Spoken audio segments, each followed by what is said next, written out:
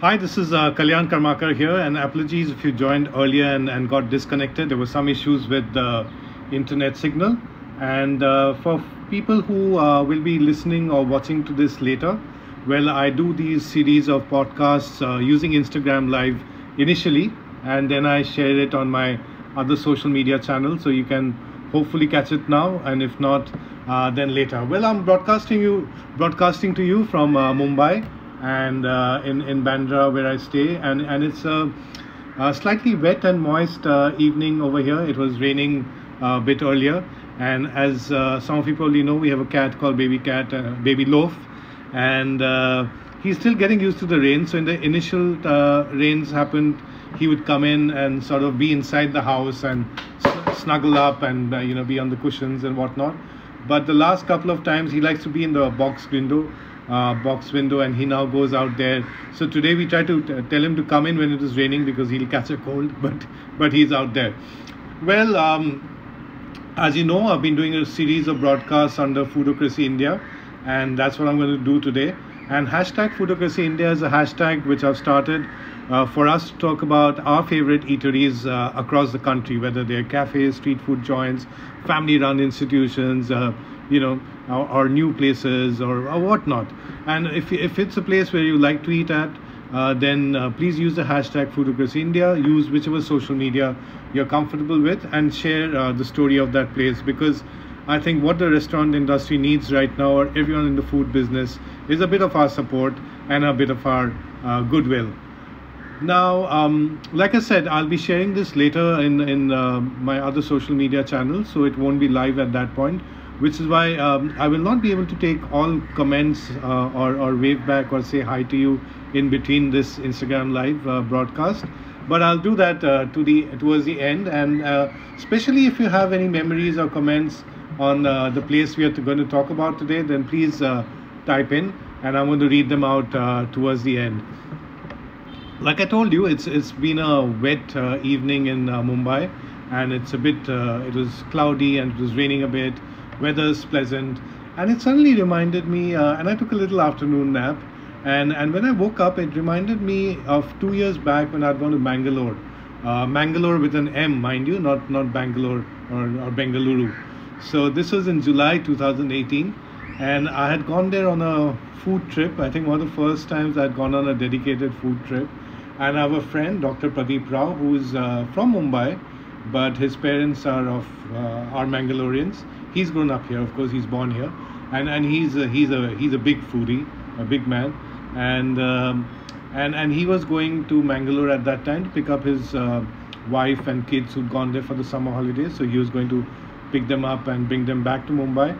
So he told me that, why don't you join me and we'll do a trip together. So we flew off at different times. I flew off a bit early in the evening, and Pradeep flew in later.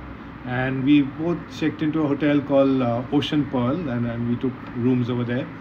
It's supposed to be one of the newest and best hotels in Mangalore, and it was quite a nice place in terms of the location and comfort and all of that.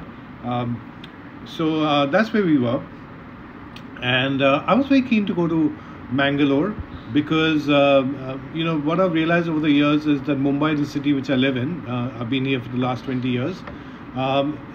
A big influence on the food culture and the restaurant industry of Mumbai, and probably rest of India as well, but Mumbai in particular, comes from Mangalore. So there's a certain community, they call the Shettys, and they were the ones who started setting up eateries in Mumbai in the 1960s and 50s, in a couple of decades after Indian independence. So the restaurant movement in Mumbai per se started in the mid 1800s when the Iranis came over from Persia, and they set up the Irani cafes. So before that, there were no restaurants in Mumbai. So there were just carnivals where there were stands and for travelers to come and eat. But eating out was not really a part of the culture, from what I understand. Then the Irani cafes happened, and they sort of ruled roost from the mid 1800s till, like I said, about 1940, 1960. So about a century of run. And then things started changing in the years after independence. So as the Irani cafes began to flourish, the second and third generation was not so keen on running the place, and they wanted to get into white collar businesses or jobs and migrate out of India.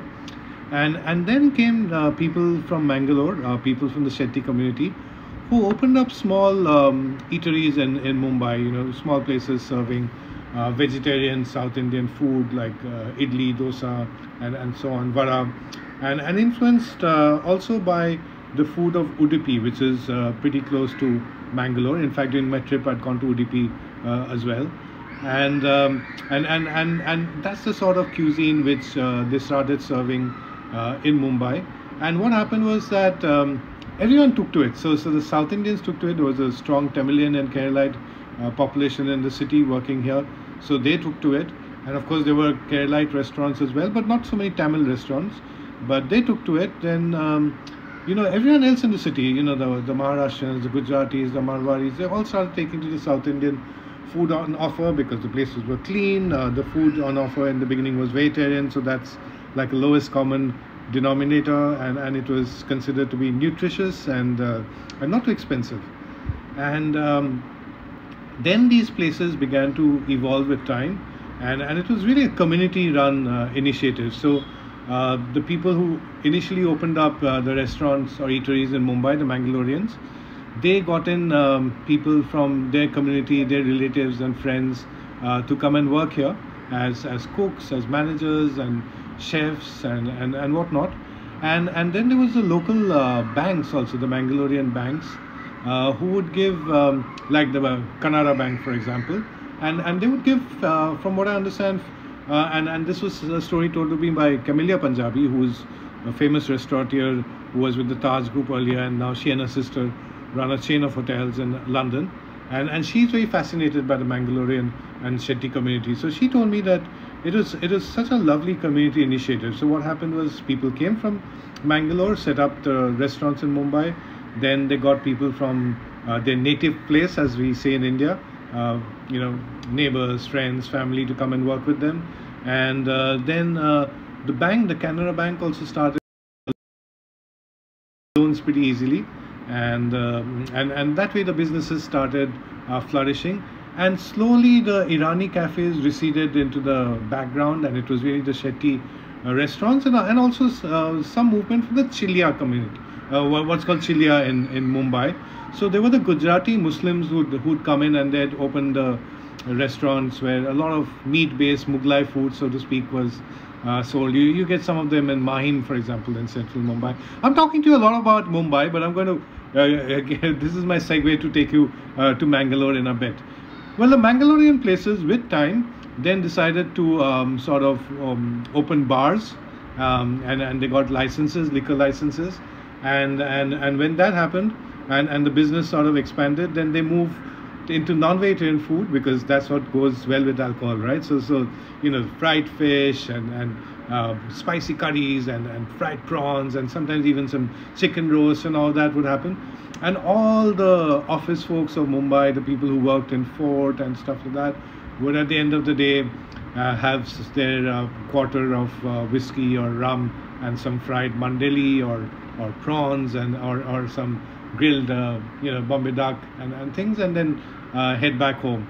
So all the famous seafood restaurants of Mumbai, which you think of whenever you think of Mumbai, places like Trishna, Mahesh, Apurva, Bharat Excellency, Ankur, a lot of these places in South Mumbai, which are considered to be the most famous local seafood joints in Mumbai, where you take foreign guests over there. They always feature in all TV shows. They're not really native Mumbai, because, like I said, I mean, they were set up by Mangalorean folks, and the food there is more Mangalorean. I mean, the closest to native Mumbai food, seafood, which you actually get in Mumbai, are the places run by the folks from Malwan. So that also is the coast of Maharashtra, not Mumbai. But the Malwani joints, which you get in central Mumbai at places like Parel, Dadar, Elphinstone Road, those at least are run by people from Maharashtra. But the folks, the famous places like Trishna, Mahesh and all that, they were called lunch homes and were run by the Mangalorean folks, still are. And if you look around, you might find one or two places like Modern Lunch Home in fort, which still looks like the olden days lunch home, but the others became a lot fancier. The most fancy, of course, is Trishna, and where if you go in now, I still haven't. But if you go in there, especially if you go in with foreigners, then they make you huge crabs and huge pomfrets and try to make you buy that. Even at Mahesh, very, very expensive stuff. At least if you go to Apurva, not so much. They don't do that. And if you go to the original lunch homes, like modern lunch home, for example, or the Malwani places in, places like Mama Kane, Datta Lunch Home or Sindhudurg or Raju Malwani, there you will not have these big crabs and all that, because that's not what people eat at home. Over there is small crabs or small prawns, and that's the sort of food which people eat at home. But at places like Trishna and all that, it's more about the glamour and the razzmatazz and the seafood of Mumbai, which in any case comes from Gujarat or Goa, and doing the rains from Andhra Pradesh. But well, that's how we market things. Even Gokul, for people who know Gokul Bar in Kolaba, like when I came in to Mumbai in the late 90s, that's a place we used to hang around with for cheap alcohol before we'd go to Baremia. Well, Gokul is also run by a Shetty family, and it was originally an idli dosa place set up by someone who'd come at a very young age from Mangalore to Mumbai, and then with time it became a bar, and the fish fry and all that. So even at Gokul you get some pretty good Mangalorean food. It's just that no one thinks of that, because when you go to Gokul you're just looking at your pegs and how many of them you can tumble. Well, that was my segue to take you to Mangalore. So basically, as I started writing about food, I began to understand the importance and influence which Mangalore has had on the food of Mumbai, Mangaloreans, especially the Shetty communities. And since I live in Mumbai, I felt that I need to go to Mangalore one day. So when I got the opportunity to go and join Pradeep on his family holiday, I sort of went in, because Pradeep's someone who knows his food, and he's great company to hang with. And in this podcast, what I'm going to talk to you about is a specific place in Mangalore. It's called the new Taj Mahal Cafe. And that's where I had my first meal in Mangalore, not with Pradeep, and I'll tell you why. And that's probably where I had my last meal, the day before I left or something like that, or the morning when I left. And of all the places, that's the one which has really stuck in my head the most.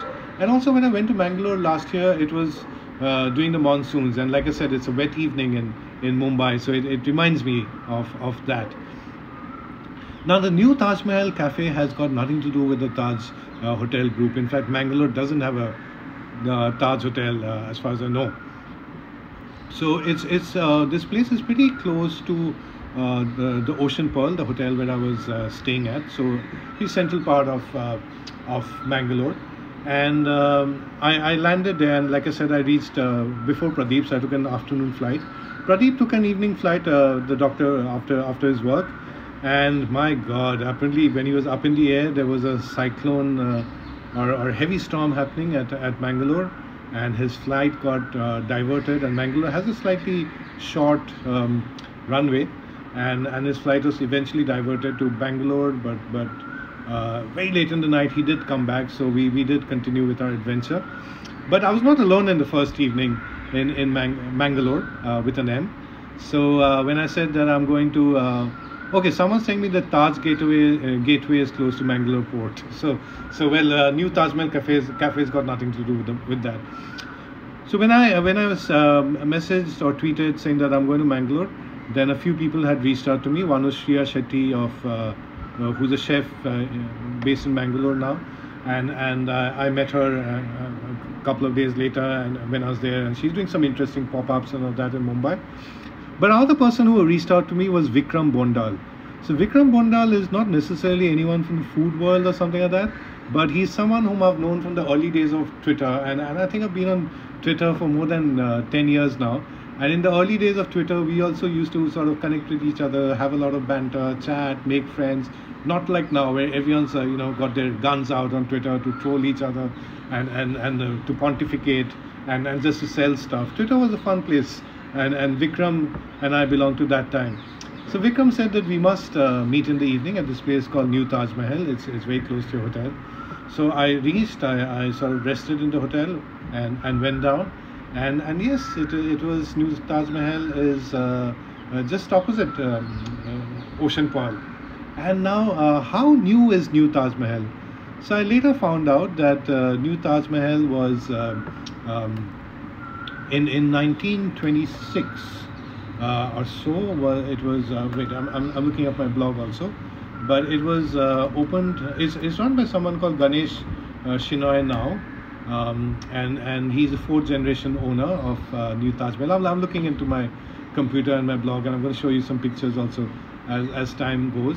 So Ganesh Shinoy is the fourth generation owner of New Taj Mahal Cafe, and he's related to Pradeep Rao. Disclaimers for whatever it's worth, and Pradeep's from his wife's side. And yes, to 1926. So how new does that make? So let me do the math. 26 to 2000 would be what? 74 and 20. So 94 years old. Huh? New Taj Mahal Cafe, new. Well, it was new 94 years back.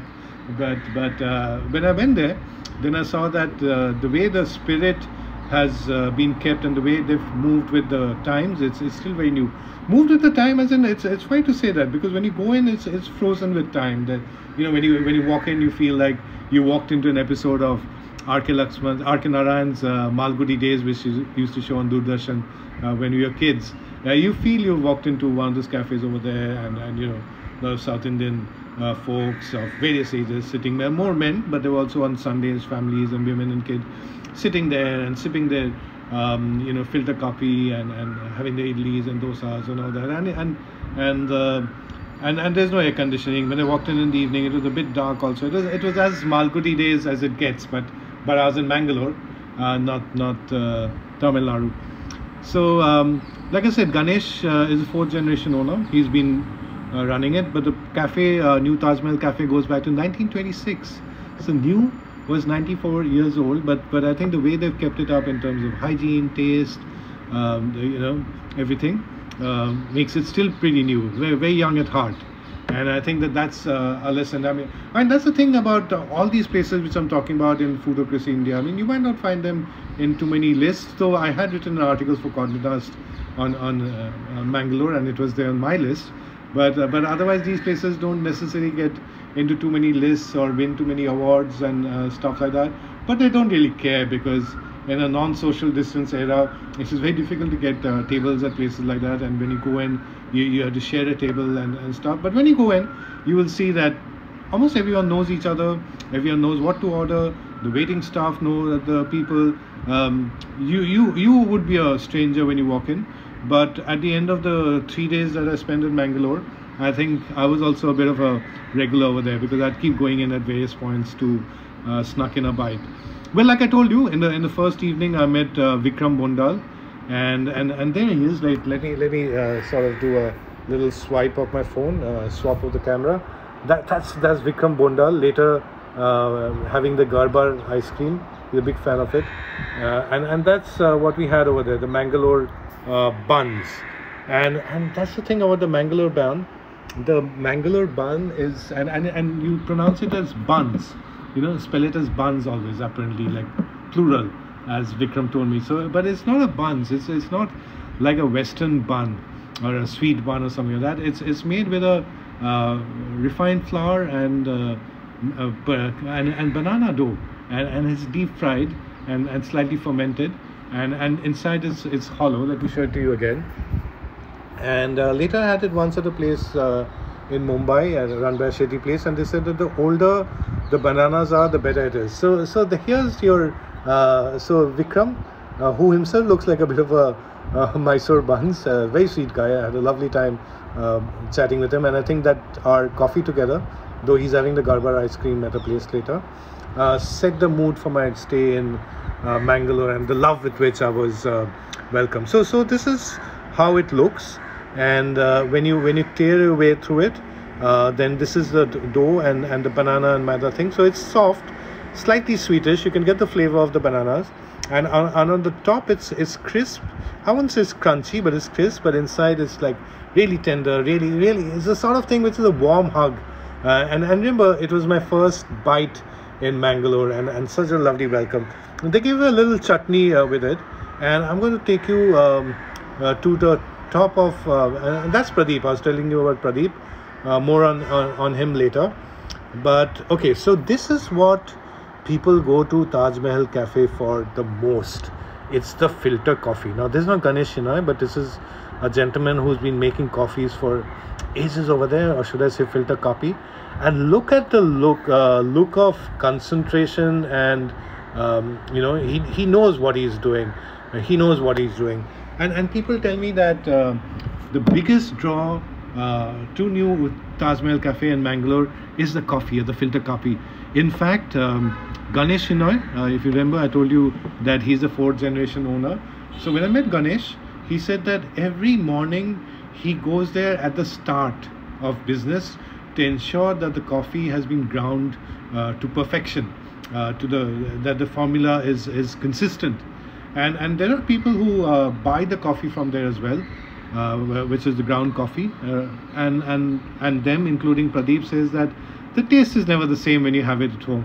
And I can imagine. I mean, see this guy. I mean, how can you replicate? Not me. Yeah, see him on my computer screen. How can you replicate this expertise, this confidence at home? And also, I believe that a certain impact also comes in from bulk cooking of coffee, which you can't really replicate at home. So that was my first encounter at new Taj Mahal Cafe, when Vikram Bondal and I met in the evening. Vikram works in IT, from what I understand, but he's crazy about films, and he tweets primarily about films and about food on Twitter, and that's how we got along.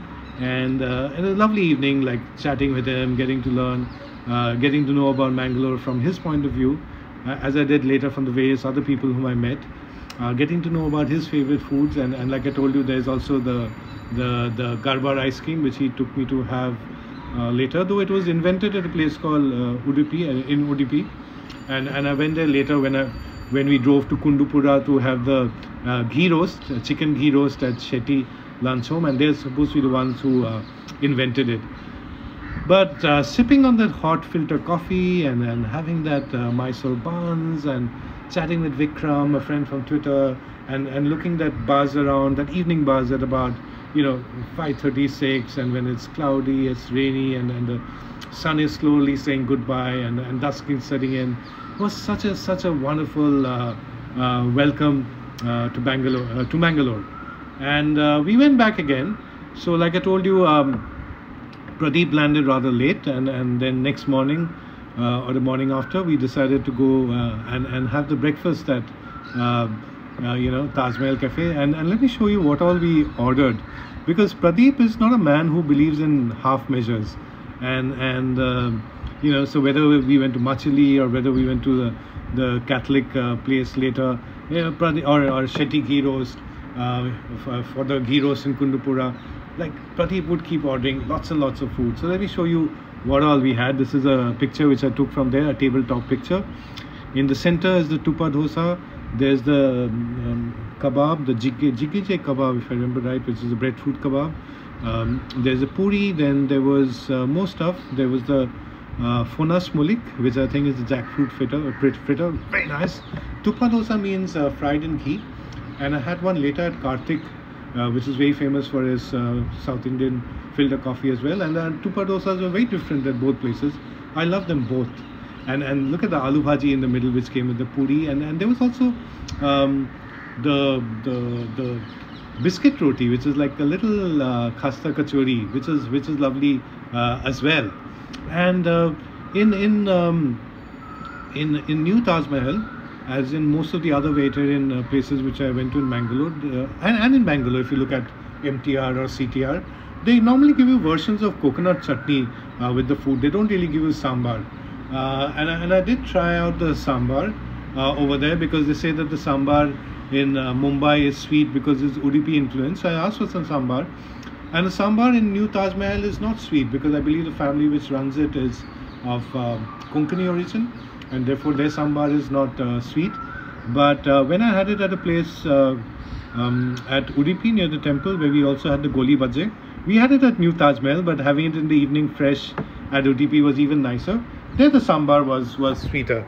So let me show you again, Pradeep and me, and that's on a Sunday morning at New Taj Mahal. I think we had the the table sort of fully occupied with all the food we ordered, and we got a nice table by the window, and at various points I would step out from the hotel and bump into Pradeep having a filter coffee over there, or sometimes I'd go by myself for a bite, and we got all the food at one go, so that we could do a nice tabletop video. So let me tell you about some of the other food which we had over there. So you must definitely have the filter coffee. Goli bhaje is nice. The Mangalore buns, of course, but buns puri, but you get that only in the evening. Tupa dosa, you must have that. The fanas molik was very nice, the jackfruit fritters, and the biscuit roti, which was like a thin khasta kachori. Let me show you some of the other places which we went to in the trip. This is from Sagar Ratna in the Ocean Pearl. It's a chain in Delhi, in fact, and they run the restaurant in the hotel, Mangala Bar and Restaurant, where we went and had some Catholic food, and the pork buffet was beautiful over there, and some really nice place, family run. Kundapur, of course, having the Kori Gashi at a place called Sadanand on the way. I've had it first at places like Modern Lunch Home in Mumbai, but it was interesting to have it in Mangalore. And what I was told is that everyone has their own version of the gassi or the curry. There's a place I told you which we went to in Udupi, which is called Mitra Samaj, and people tell me that the thing to have there is the masala dosa. We were rather full, so we had the goli bhaje and the filter coffee, and that's as close as we can get to religion. This is the original Garbar ice cream, which we had at a place called Diana at Udupi, which is supposed to have invented it. Though I like the one at Pabba in Mangalore much nicer. And then where else? Okay, so this is the famous chicken ghee roast. Oh my god, it's so good at Shetty Lunch Home in Kundapur, and they're supposed to have invented it. So there's a picture in the kitchen. I got to go in the kitchen. How nice is that? How nice. And what you can see, the gentleman here is frying ladyfish, and that ladyfish was also so brilliant. So this is where he was getting the ghee roast order ready, and the ladyfish was so nice. It was crisp outside.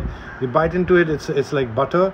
And then we had the chicken korma and the ghee rice, which was again a bit like a biryani in Kolkata, light, not too much of masala.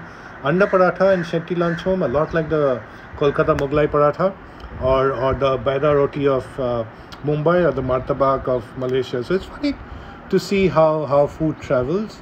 And so that was me. That's my happy Mangalore face. And I'd gone to Mangalore with a lot of high expectations and with a lot of interest to get to know more about the food of a city and a community which has influenced the food scene of the city where I live in now so much, Mumbai.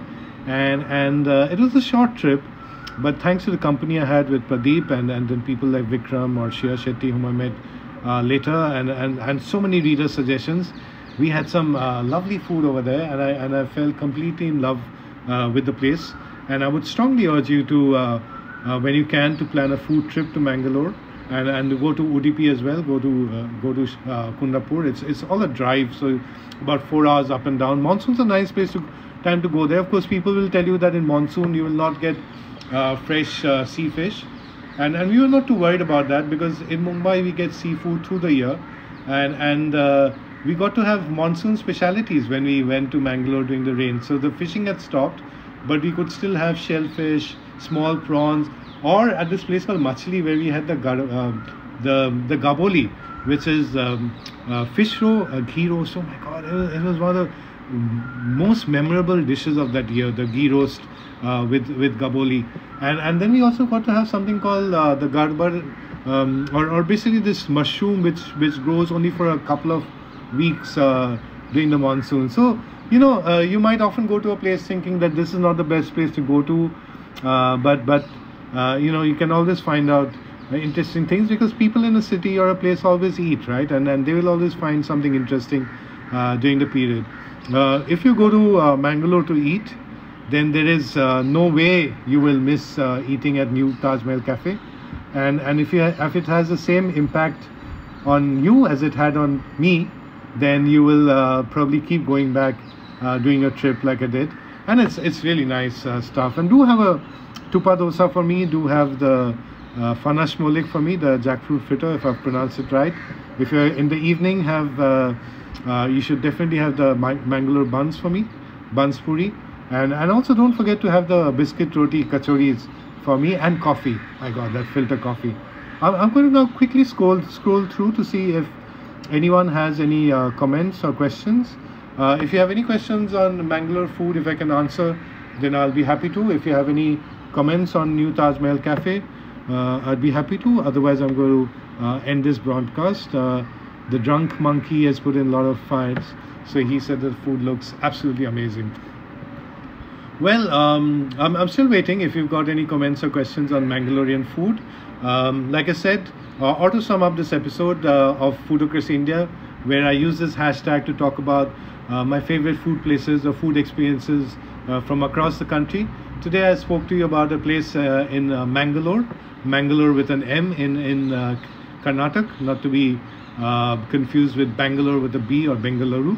And it is particularly of interest to you of me, because there's been a strong influence of the food in Mumbai by the Mangaloreans and the Shetty community, and therefore I wanted to go and sort of explore, and I went there 2 years back during monsoon and had an absolutely fantastic time. And I spoke to you about a bit of the places I went to, but this episode was more about the New Taj Mahal Cafe and the wonderful experience which I had over there. And that is where I had my first meal, and it made me fall in love with the place as well as the city. And how new is new? Like I said, it was opened in 1926, so which means that it's 94 years new this year. So I've got some questions or comments coming in. Roshan Thadani, just of what Mangalore food is to you, list of what Mangalore food is to you. If you're looking at a list, you can go to my blog post at Finally Chopped. Pritam Roy, the buns look amazing. My God, man, they were. And with those coffee, there's a place in Fort Mumbai where you can go and try it. So that's also a nice place. Suhas Patel is saying, as a Mangalorean sitting in Bangalore, I had a hard time hearing about buns, and that made me super hungry. So I hope you get them in Bangalore as well. Eat with Fritz, which was the name of the restaurant you visit in Mangalore for fish. So there's a lot of debate over there. There were 2-3 places to go to, and we went to a place called Machli, which is the comparatively newer place than the other more popular one, but it was really lovely, especially the ghaboli or fish roe ghee roast which I was talking of. We also had prawn ghee roast and fish curry and fish fry and all that. And Suhas is also saying that he likes the goli bhaji with filter coffee. That's nice. Goli bhaji you have to have fresh, but the goli bhaji we had at Mitra Samaj at UDP was spectacular. So thank you so much for joining in. Thokal Sujay is saying you get it in Rupali as well.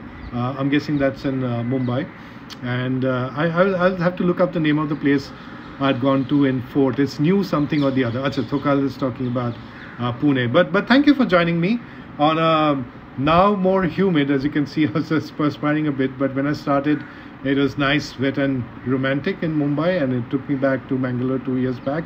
I hope you enjoyed this, and do keep watching for more Foodocracy India broadcasts. I'm going to save this on my social media. You can catch it later if you couldn't catch it in full, and use the hashtag to talk about your favorite food places as well. So this is Kalyan Karmakar signing off from Bandra and Mumbai after bringing you a story of Mangalore in Karnataka. Thank you so much.